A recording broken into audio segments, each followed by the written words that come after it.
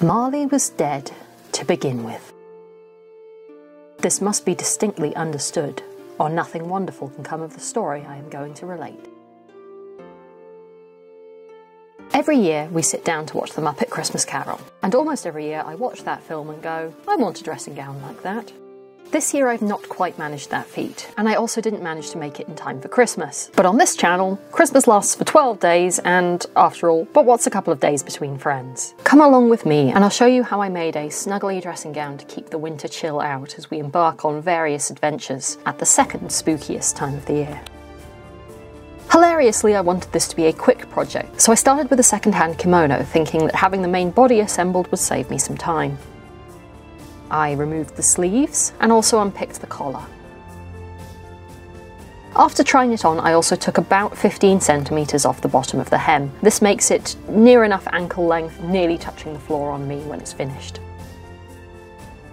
I unpicked the sleeves to use as new sleeves in a different orientation. After a bit of playing around, I decided to use the existing deep armholes of the kimono and make my sleeves quite large.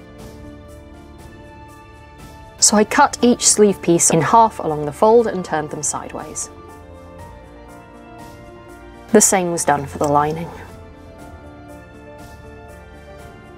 Each sleeve had a facing inside the wrist, which I decided I wanted to reuse in the final garment. So I attached it to the sleeve lining with tiny whip stitches.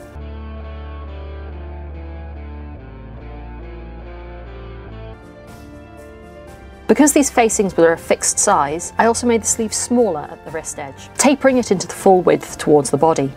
I think this gave the final sleeves a very elegant shape.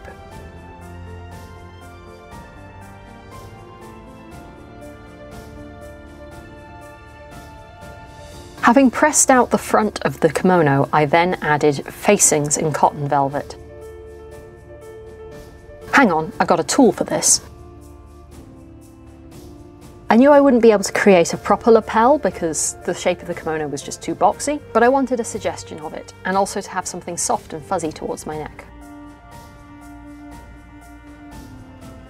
I also made a collar for the back, which I sewed in by hand and then immediately unpicked because it was much too small and looked horribly wrong. I used the failed collar as a template to create a new, bigger, better collar.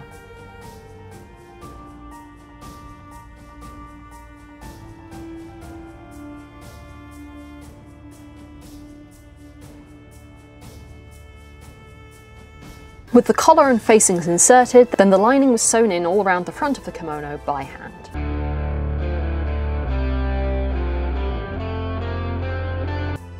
I sewed in the sleeves and then unpicked the sleeve I'd sewn in upside down, reset it, having already sewn the lining and sleeve outer together at the cuff, and then sewn up the sleeve seam in one continuous run.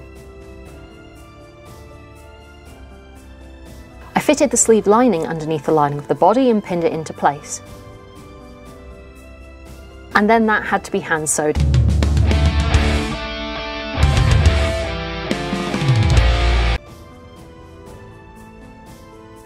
I fully unpicked the collar of the kimono, sewed it back together into one long tube and turned it the right way out. This will now be my waist tie for the dressing gown. It probably didn't need to be as long as it is, but I'm extra.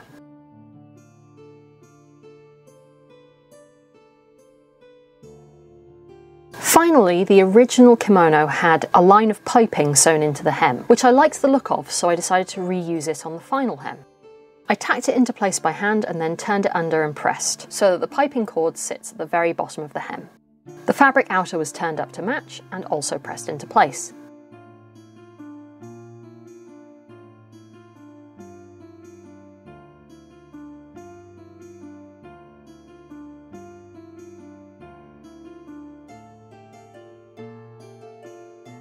At which point all that remained was several hours of hand sewing.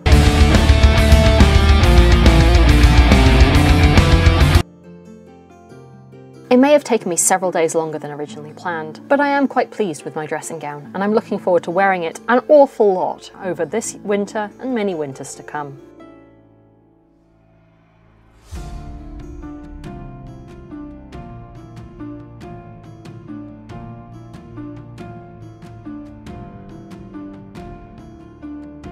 Some people laughed to see the alteration in him, but he let them laugh, and little heeded them, for he was wise enough to know that nothing ever happened on this globe for good at which some people did not have their fill of laughter in the outset.